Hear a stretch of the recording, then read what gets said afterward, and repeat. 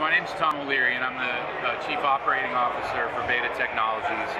We're happy to be here at Oshkosh presenting our work for the first time, which is all about eVTOL. And electric vertical takeoff and landing is really an inevitable future of aviation because of the versatility, the environmental benefits, and the dramatic operating cost reductions that it's going to provide. And so we're in a rapid research and development cycle, and simulation has been arguably the most critical factor to accelerating that process, essentially by allowing us to take concepts around configuration, around design trade-offs, and put them immediately into an environment where we can test. So for us, simulation has preceded computational fluid dynamics and sort of the more refined testing tools for aerodynamics and configuration. And so simulation for us has been everything. And part of that for us has been that one of the key members of our team is Austin Meyer, and he's the founder and the owner of X-Plane, the flight simulator, consumer flight simulator. And we use that very same consumer flight simulator to create models that we can test in the simulated environment. So really everything that we've done, we studied dozens of configurations, and we took our technology and our design choices pretty far down the road, using X-Plane almost exclusively. So there got to be a cycle in which you're starting an instance of the aircraft, and then you start feeding back information about the actual flying into the simulator.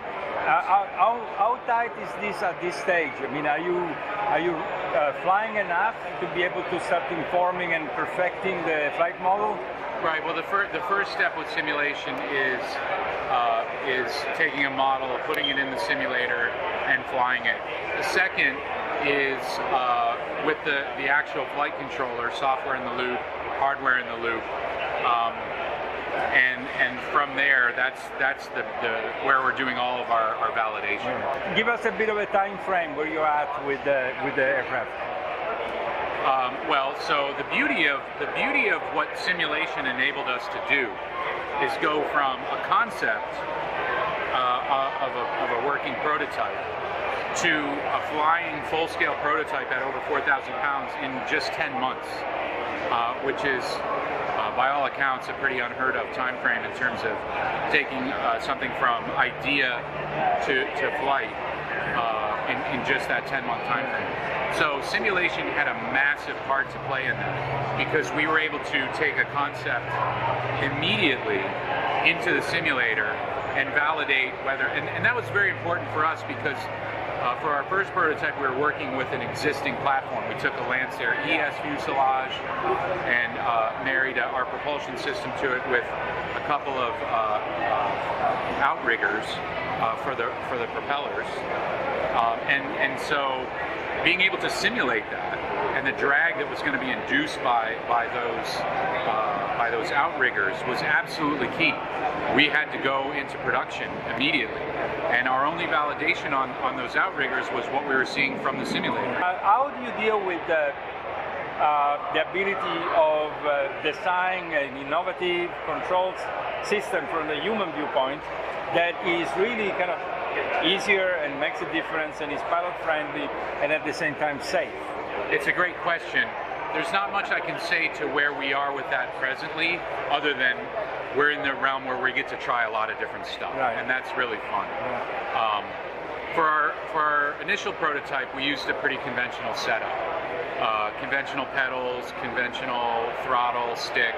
So it was a conventional setup, and that really enabled us to just hold that as a fixed point, a constant. So because we're dealing with so many other new things, we just felt it best. So the only additional thing we added to that was what you know, what was analogous to a collective, right?